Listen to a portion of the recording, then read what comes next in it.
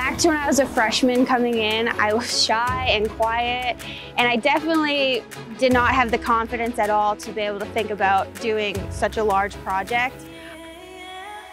The great part about Upper Iowa is that it's nice, it's small and community and very family-like, and so I've been able to do projects around town in Fayette and through the school that have helped me to get more comfortable and get more confident in my work, and so I think Fayette has been a huge part of why I've been able to do such a big project like this. Without coming to Upper Iowa, I don't even know if I would still be doing art or not, but I'm so thankful that I did come here because I've met amazing people and connections, and I'm doing my dream job right here, painting a mural. So.